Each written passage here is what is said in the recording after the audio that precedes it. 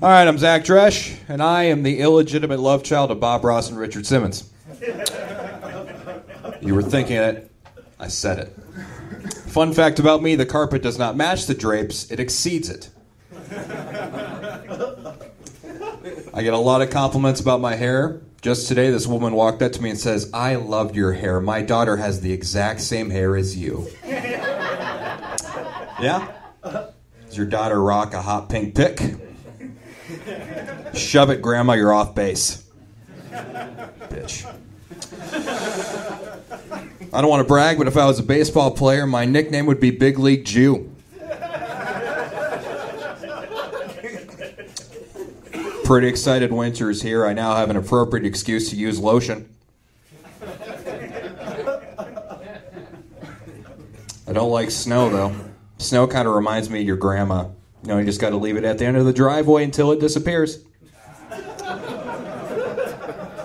Which I did Monday night at 6 p.m. Pretty exciting there. People always complain about the snow here, but seriously, isn't it white year-round in South Dakota?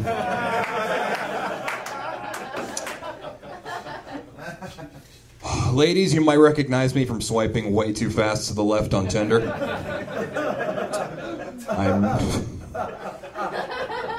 You're laughing because it's true.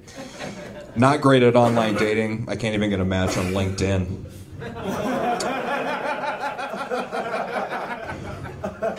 Not great at hitting on women. You know who is, though? Chris Brown.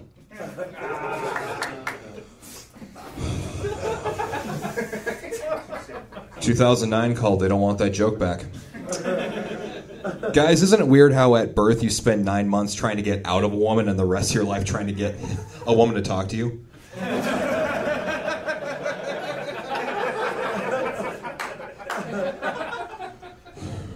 I'm going to do a series of jokes here that I call the Groanies, where these jokes are going to make you groan, and you'll never want to speak to me again. Let's do this thing. All right, Groanie number 1. You guys ready? Yeah. What do you call a group of people gathered together to kill flies? SWAT team.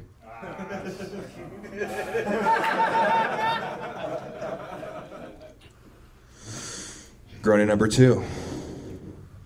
Why did the lesbian shop at Shields? Because she doesn't like dicks.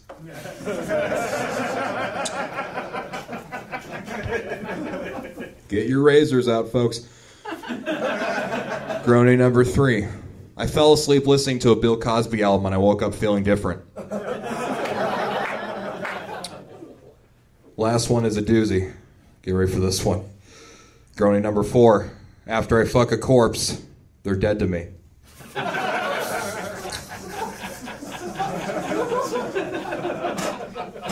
going to lighten the spirit a little bit. I think it's time. I'm a big fan of Christmas. I do not like Christmas music. And if you don't agree with that, you can suck my jingle bell, jingle bell, jingle bell cock. But I do love 90s music, and I think 90s artists should do Christmas songs. Anyone else agree with me on this? I would like to do my interpretation of that with 3 artists. Here's the first one. Here's Stone Temple Pilots doing a Christmas song. Time to wake the kids, it's Christmas Day and Santa's coming.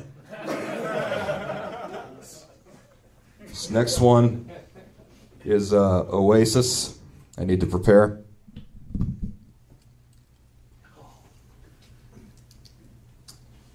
How many gifts can Santa bring?